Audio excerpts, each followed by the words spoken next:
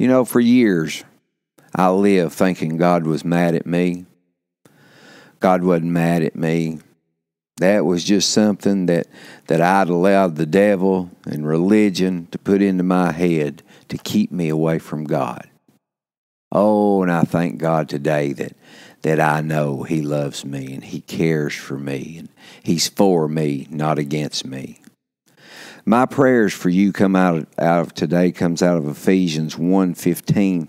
It says, ever since I first heard of your strong faith in the Lord Jesus and your love for God's people everywhere, I have not stopped thanking God for you. I pray for you constantly, asking God, the glorious Father of our Lord Jesus Christ, to give you spiritual wisdom and insight so that you might grow in your knowledge of God. I pray that your hearts will be flooded with light so that you can understand the confident hope that He has given to those He called, His holy people, who is His rich and glorious inheritance. I also pray that you will understand the incredible greatness of God's power for us who believed Him. This is the same mighty power that raised Christ from the dead and seated Him in the place of honor at God's right hand in the heavenly realms. Now He is far above any ruler or authority or power or leader or anything else, not only in this world but also in the world to come. God has put all things under the authority of Christ and has made Him head over all things for the benefit of the church. And the church is His body. He is made full and complete by Christ, who fills all things everywhere with Himself. Ephesians 3:14 says, when I think of all this, I fall to my knees and pray to the Father, the Creator of everything in heaven and on earth. I pray that from His glorious, unlimited resources, He will empower you with inner strength through His Spirit. Then Christ will make His home in your hearts as you trust in Him. Your roots will grow down into God's love and keep you strong, and you may have the power to understand, as all God's people should, how wide, how long, how high, and how deep His love is. May you experience the love of Christ, though it is too great to understand fully. Then you will be made complete with all the fullness of life and power that comes from God. Now all glory to God, who is able, through His mighty power at work within us, to accomplish infinitely more than we ask or think. Glory to Him in the church and in Christ Jesus through all generations, forever and ever. Amen.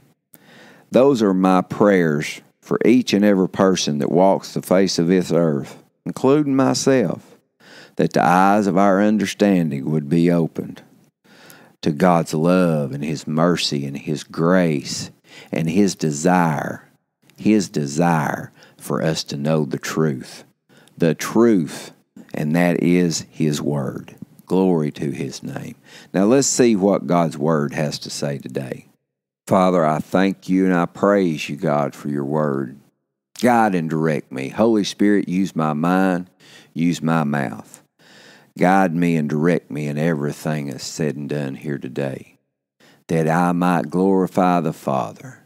Oh, my God and my Savior, Lord Jesus Christ. Holy Spirit, guide me. Use me. Help me to be the light. Oh, the light that I should be in this world. Touch each and every person that listens to this podcast. Guide and direct in our lives. Use us for Your honor and Your glory. In Jesus' holy name I pray. Amen. I'm going to be taking my scriptures today out of 1 John 1 and 9. I've said before and said it earlier. For years I thought God was mad at me. I thought that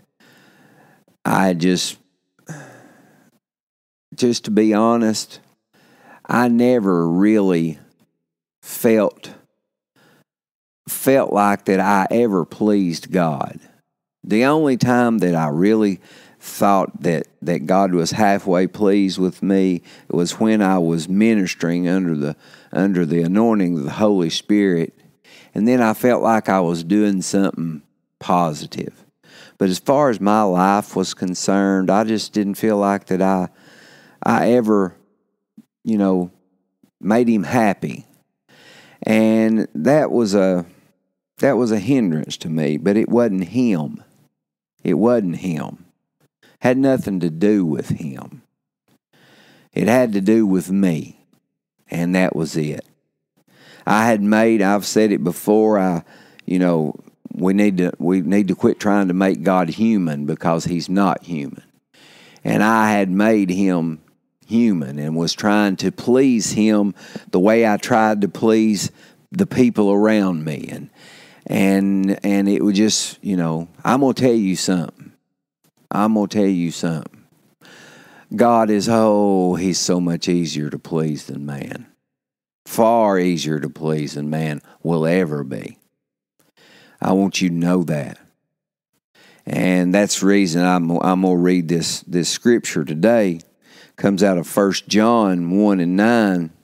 Said the ninth verse of the 1 John 1 says, "But if we confess our sins, he is faithful and just to forgive us our sins and to cleanse us from all unrighteousness." Now, that's a simple scripture, and you say, well, yeah, I believe that. But really, do you? Do you really believe that? I had a lady tell me the other day, she said, I pray and I ask God to forgive me of my sins, but I know her very well, and I know that she don't feel like he does. Why? Because she's made God human. She's made God that unpleasable human being that most people are a lot of times. People are finicky, and if it's at their convenience and they're good to forgive you, yes, they will.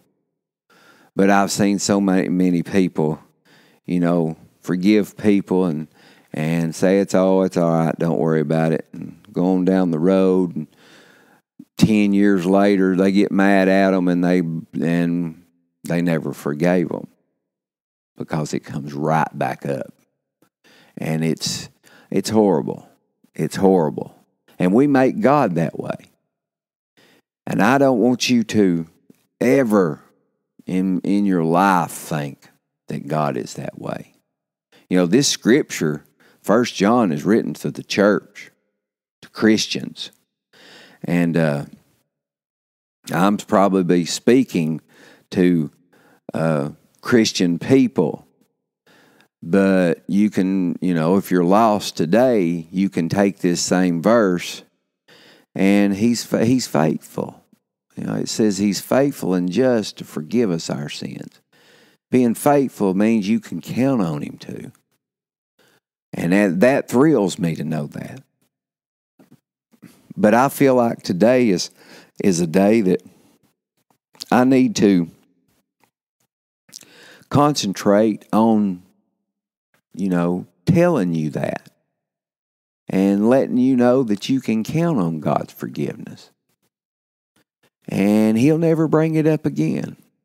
God's not human. The Bible says that God is love. And God is light. And I don't care what anybody says or disagrees. God told me, I'd say it's a year or two ago now. He said, son, I love the abortion doctor as much as I love the babies they're killing. Now, I want you to know something. That's a love that surpasses all understanding. I don't understand that. Why? Because I'm still in this flesh. But glory to God, one of these days I will understand it. But if you want to experience that love, you want to experience what I'm talking about, God will forgive. Oh, he will. Ask me how I know. I felt so condemned and just forsaken like I was just someone that God didn't even want to look at. You just go away. You're an embarrassment to me. That's not God. That is not God. The Bible says if we confess our sins, He is faithful and just to forgive us our sins and cleanse us from all unrighteousness. And when people don't forgive you, don't think one thing about it. Ask their forgiveness and go on about your business. Don't ever make God human, because He's not. This whole thing that I preach about and teach you about on this podcast, it's spiritual. God wants you to know that. You're born again inner man, that spirit man is just waiting on you to renew your mind, like the Bible talks about. When you renew your mind, you can relate and allow that spirit man to direct your path. How? Through the Holy Spirit directing your spiritual man. Let the Holy Spirit work through you, and He can direct your path. And those old fleshly desires and the things that the sin that so easily besets you won't be hard to overcome anymore. Why? Because you're living in Him. In Him.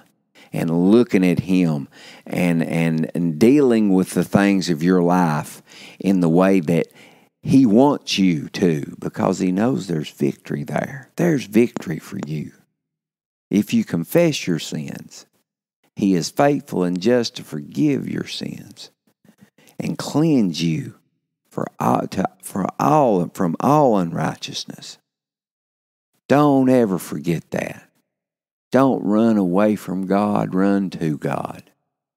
You know, when I read something, my wife read something to me she found on the internet, and I'm going to see if I can find it right quick. It's worth reading.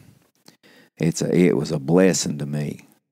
She read it to me. I said, send me that. That's just unreal how that's just some little something can come up.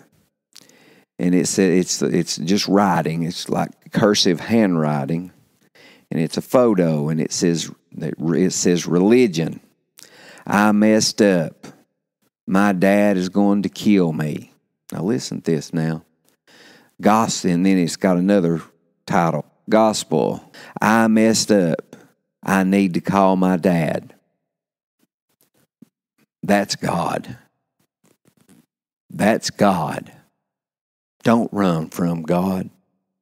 Run to Him. That's God. When you mess up, call on the Heavenly Father. Call on Him. Confess it. Repent. You know what the definition to repent is? To turn from. Turn from that what you done and run to Him. And just like in Luke 15:11 through 24, He'll see you turn. When you've turned from your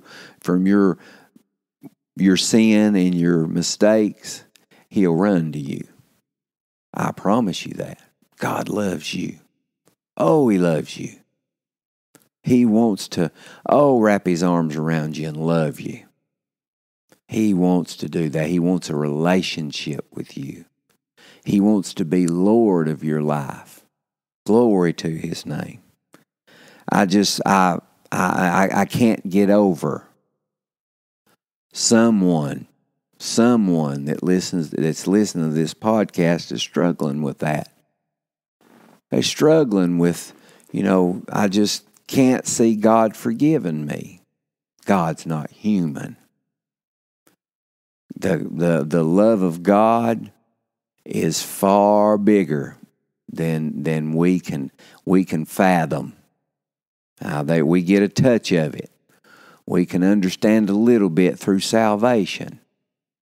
But the love of God is something that you'll never fully understand the vastness of it until you see Him face to face. And then you can come to understand that. And if you've heard me talking about the love of God and confessing your sins and this through this message, and you've never been born again, today's the day. You can be born again. God will forgive you and bore you into the family of God. Romans 10:9 said, if thou shalt confess with thy mouth the Lord Jesus, and shalt believe in thine heart that God has raised him from the dead, thou shalt be saved. For with the heart man believeth unto righteousness, and with the mouth confession is made unto salvation. Glory to His name. He'll forgive you. He'll save you. And He'll call you son or daughter. He wants to. Won't you give your heart and life to Him today? Let Jesus Christ be Lord of your life. And don't ever think that God won't forgive you. He will. God will forgive. Confess your sins. Repent and turn from them. And watch Him do miracles in your life today. Hey, it's wonderful to know, that God's love far outweighs anything that we've ever done in our lives. And His forgiveness is far bigger than any mistake that we've ever made. Glory to His name. If you're listening to this podcast, go to our website and get in touch with us. It's the-prodigalson.com. We want to hear from you. We want to hear from you. We want to know what God's doing in your life. We want to know what you want God to do in your life. We want to pray for you. If you've got a need, send us an email. Let us know. We'll be glad to pray for you according to God's Word. Hey, that's what we're here for, to minister to you. But most of all, to provoke you and to teach you. Listen to this now, to teach you to believe God's Word above all opinion. About yourself, about who you are in Christ Jesus. Oh, if you can get that into your heart and your life, you can see your life change overnight. Oh, glory to His name. But you've got to get God's Word into you. Got to get it in there and wash all that doubt and fear and unbelief out. If you'll do that, God will bless you. God will touch you. God will strengthen you through His Word and through His Holy Spirit guiding you through His Word. Go to our website and let us know. It's the-prodigalson.com.